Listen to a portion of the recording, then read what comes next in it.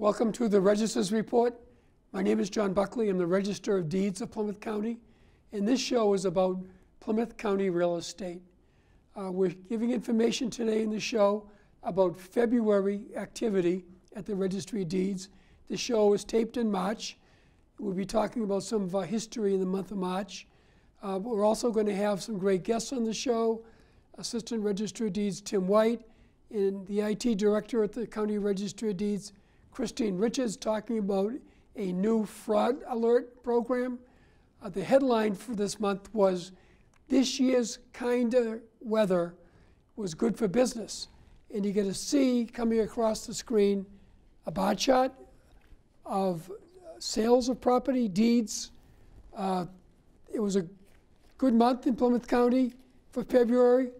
We recorded 565 deeds, sales of property, in February compared to the 637 in January, 28% more than last February, which was 441 deeds.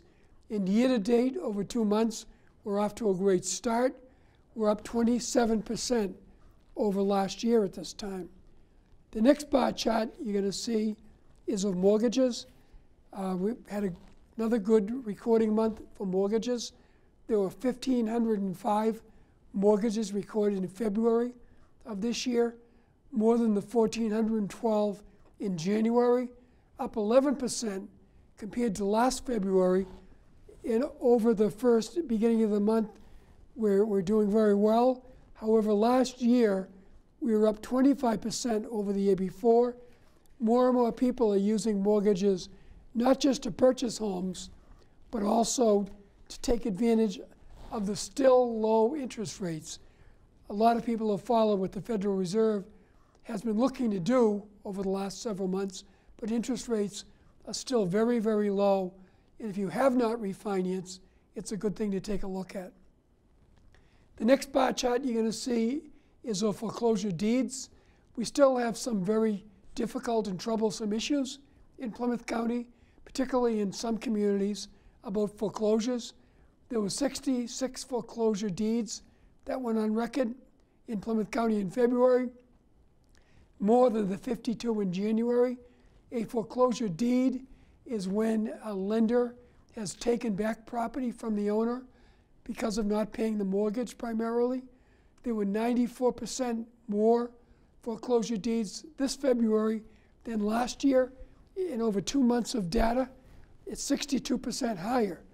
I will tell everyone, if you are in the foreclosure deed or foreclosure notice status, meaning that you're having trouble paying your mortgage, don't hesitate. Call a federal housing counselor. Sometimes they can help you modify your loan. So the next bar chart is foreclosure notices. A foreclosure notice is the document that we receive at the Registry of Deeds that identify that someone's in the process of a foreclosure. There were 154 foreclosure notices across Plymouth County recorded in February, way up from the 77 in January. And as I said before, a lot of lenders are just trying to get caught up with things that have been hanging around for a long time, and they're moving forward. And the next document you're going to see is a list of foreclosures in orders of notice by community. And what you'll see in that chart, there are some communities, Brockton, Plymouth, Wareham as examples, that are facing more difficulty than others. Again, if you're having any trouble, don't wait. Call a federal housing counselor for help. So I'm going to go into a couple of things about some of the news over the past month. First, I want to highlight that our training room will be opening again the first Thursday of the month, April 7th at 9 o'clock. If you're interested in a very good training program to show how you can more efficiently work our website, please call and sign up. We held Marshfield office hours in March, in Pembroke in February. So we're getting around to the towns. March 24th is the town hall in Marshfield. We're going to be talking about, in the next segment, that fraud alert program that I talked about. Again, Tim White and Christine Richards from our office will be here. So we'll see you in the next segment.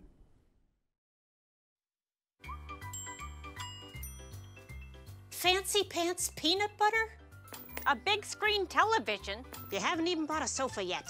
A motorcycle?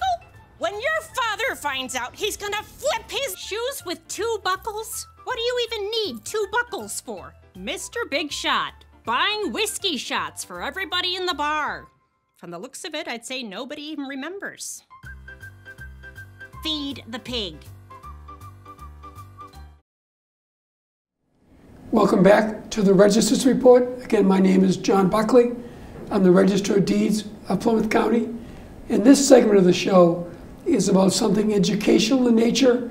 We've had commercial real estate brokers, closing attorneys, assessors, appraisers, anyone involved in the real estate community. But today we're going to highlight a program that is really new with the Registry of Deeds, and it's about protecting your property. I have 2 great guests with me today. Assistant Register of Deeds, Tim White. Welcome, Tim. Thanks, John. Glad to be here. And Christine Richards, our IT Director. Welcome, Christine. Thank you. Nice to be here. You both have been on the show before. And We have. thank you for coming. And what we're going to talk today is about our new fraud alert program. You'll see when you come into our main office in Plymouth or in one of our satellite offices, Rockland or Brockton, these little flyers.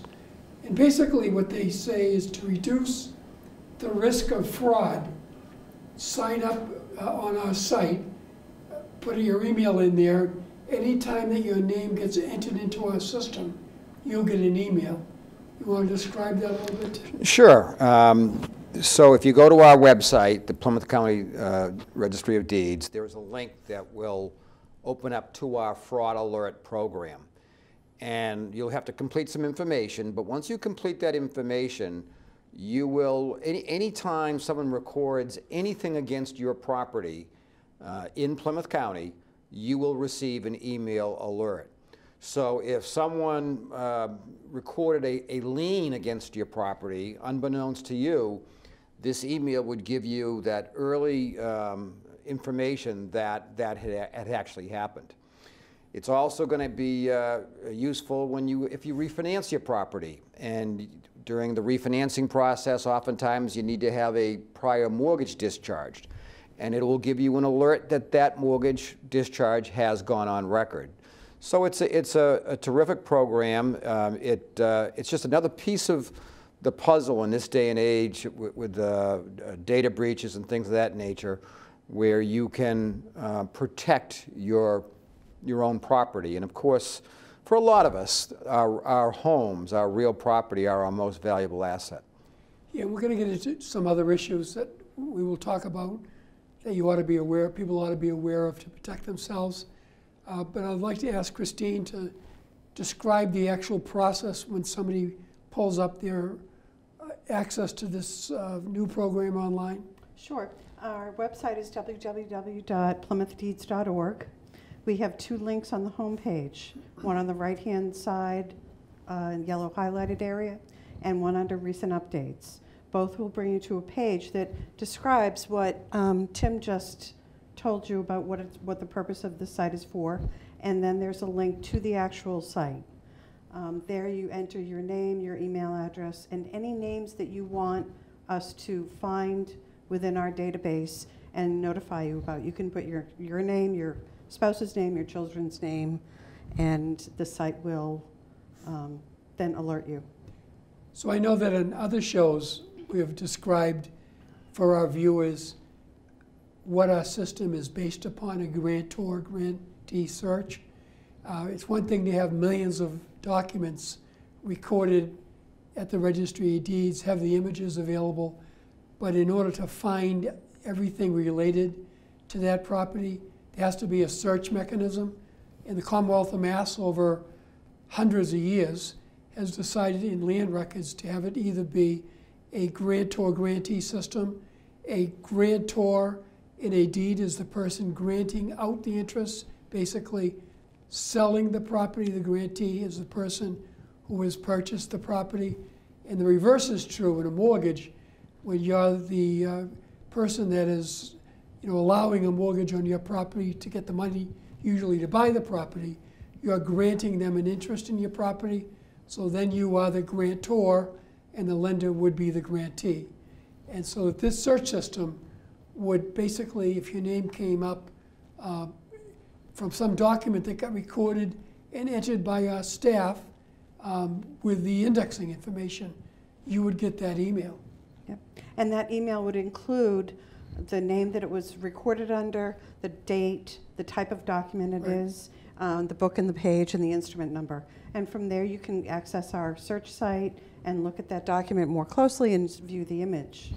And on our website we have a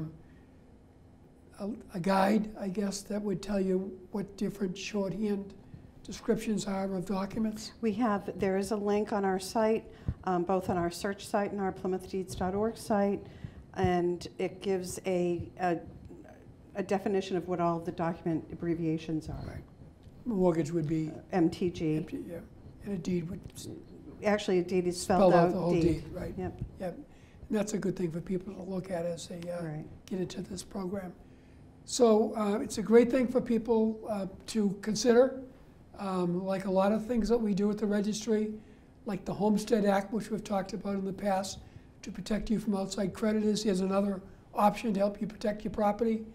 And I know we wanted to share a little bit of information about some of the almost fraudulent types of situations we get when people will send letters out telling people they need a certified copy of their deed.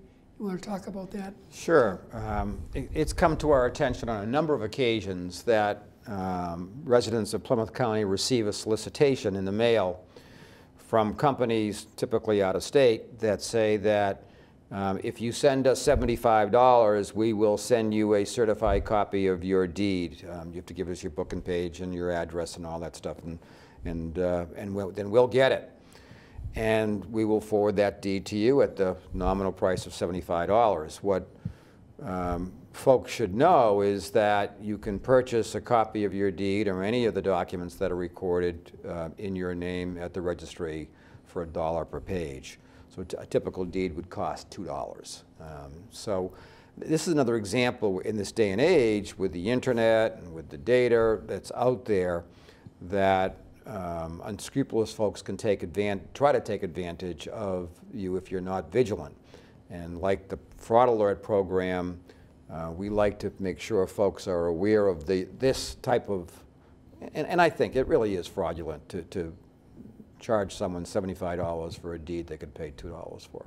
Sure, every time we get a request in from those companies asking for copies of the deeds and list a number of homeowners, Yeah. we know that they've been taken advantage of, because you can go to one of our offices and get a deed for $1 a page. Right.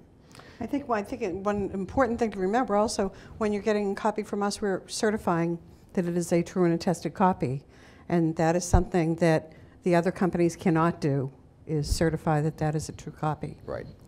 So I also have mentioned previously in the show, but want to mention it again, that people can go onto our website, PlymouthDeeds.org, and search all of their records. If they want to look back and make sure that a mortgage they paid off several years ago had a discharge recorded, which is a lot easier to do when you're not in a hurry to find it, it's a good thing to do. And I know I mentioned earlier in the show that we run a monthly training program for municipal employees, but for members of the general public. And it's a 2-hour program that you run once a month. It's a great program. The next one is Thursday, April 7th. Do you want to describe a little bit what you do at that program? Sure. It's again 2 hours, maybe 2.5 hours, and we talk about how to look up your property, how to use our search site, how to get the most of it, what the tips and tricks are to get you the information that you need in a timely fashion. what the document abbreviations are, what a grantor and grantee is, what the difference is between registered land and unregistered land, and it really, we go into depth on how the registry works and how to use it to your advantage. And it's been a really big hit. It has. We have a lot of people that have gone through over the last couple of years.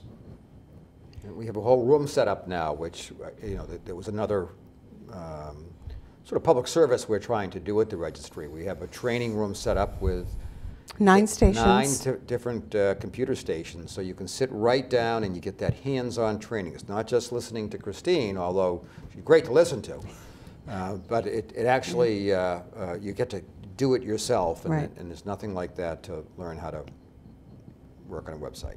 Well, thank you for coming. It's another opportunity for the public to protect themselves, be a little proactive, and protect, as you said, most people's most valuable asset. So thank you again for coming on. Thank you for having me. Thanks, Tom. Thanks, John. Great to be here. Right. There are 16 million children struggling with hunger in America. That's 1 in 5 daughters, sons, neighbors, and classmates who don't know where their next meal is coming from. Yet billions of pounds of good food go to waste every year. It's time we do something about it.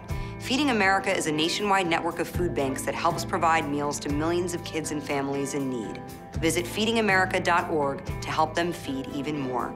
Together, we can solve hunger. Together, we're feeding America. Welcome back to the Register's Report. I want to thank Tim White and Christine Richards for the discussion with me about our fraud alert program. And as we mentioned during that segment of the show, make sure that you take a look at filing a homestead on your property through the Homestead Act. We've talked about that in other programs. If you go onto our website, PlymouthDeeds.org, you can get more information about it. It's a great tool to protect your property against outside creditors. Be careful when people are out there trying to take advantage of your property, whether it be through the high cost of copies of your deeds that we mentioned or anything else. Just be aware, because the scammers of the world out there know that your property is valuable and they want a piece of it, so be aware of that. But in this segment of the show, we always try to do something a little lighter in nature. And this being the month of March, we have a lot of our great history in Plymouth County in America to talk about. Some of the holidays in March we'll mention as part of this segment of the show.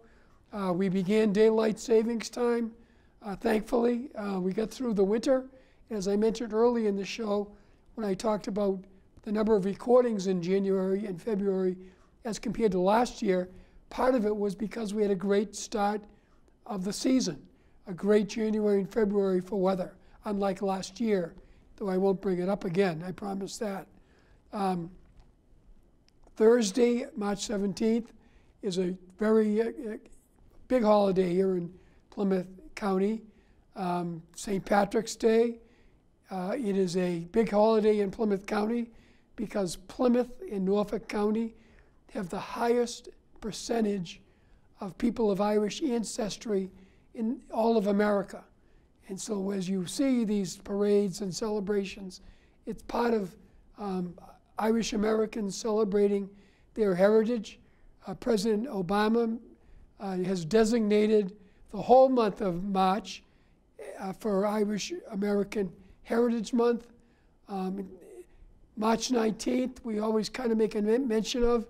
It was William Bradford, the second colonial governor, the person who began land records in Plymouth County, the person that we refer to when we say America's first registry of deeds. It was his handwriting that began the record system of land records in the country, and we certainly want to tip our hat to William Bradford. March 20th was a big day here in Plymouth County. There were 2 great parades in Plymouth County, the Abington St. Patrick's Day Parade and the Situate St. Patrick's Day Parade. Many, many people came through these parades and saw the step dancers and the bands, and it just had a good time out there in our community. Also in March, not always in March, is Easter Sunday, which is coming up. So I'm going to talk about a couple of our notable land records, one of which is a very significant one that was recently celebrated. There was a theater in Brockton where they had a very tragic fire back in 1941. 13 firefighters were killed, still the largest loss of life of public responders in Massachusetts. It was a theater.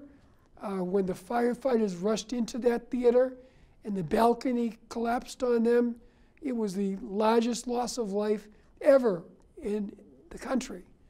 There was a very nice monument in their honor in City Hall Plaza in Brockton. And recently, there was a celebration in remembrance of the 75th anniversary of that. And it's used now not just to commemorate their life, but also as a day to honor our first responders, police, fire, and others that rush into difficulties when others are rushing out. That monument is certainly a great thing to visit, and it was a very nice ceremony on that day. A couple of our notable Irish American people, a lot of people from Boston of the Irish used to summer in Hull. Three that I'll mention right off the top. James Michael Curley had a summer house in Hull.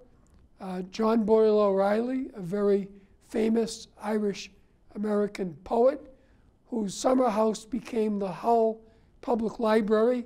And the person you're going to see right now, Honey Fitz, John Honey Fitzgerald. He was the grandfather of President John F. Kennedy. He was a former Boston Common Council person, a member of the Senate, a congressman. He was the first American-born Irish Catholic mayor of Boston. His daughter, Rose Elizabeth Fitzgerald, married Joseph Kennedy in 1914, had many children, including John F. Kennedy, Robert F. Kennedy, a senator from New York, and our great senator in Massachusetts, Senator Edward M. Kennedy. Quite a tradition, but there certainly is a Plymouth County connection there. Other notable Irish that we've highlighted before, John L. Sullivan, the famous boxer, retired to Abington. King Kelly, a Cooperstown Baseball Hall of Fame baseball player, lived in Hull. Billy McGonigal, who helped invent the catcher's mitt and managed the Brooklyn Bridegrooms to back-to-back American League and National League pennants, is also in the Plymouth County Registry of Deeds Notable Land Record Collection. They recently added a plaque in his honor at Brockton City Hall. All these great people that contributed quite a bit to our history around early 1900, all of which are recognized. But a more recent person, I want to say, Senator Anna Buckley was a state senator from Abington, no relation to me. Great lady. She served on the Brockton City Council, got elected to the state Senate, rose all the way to be the vice chair of the Senate Ways and Means, and served Brockton in the state Senate, very active in the Democratic Party. And the Massasoit Center for Fine Arts is named after Anna Buckley. Again, someone more recent that some of you will remember. And many other Irish Americans have established themselves in Plymouth County. I want to thank Lorna Green Baker, Christine Richards, helping me put the show together, Dave Antoine, Tom Bolus, and Erica Christensen. Thank my two guests today. And I want to thank PAC TV for allowing me to tape this show here and share this information around Plymouth County. So happy St. Patrick's Day, everyone, and we'll see you next month. Thank you.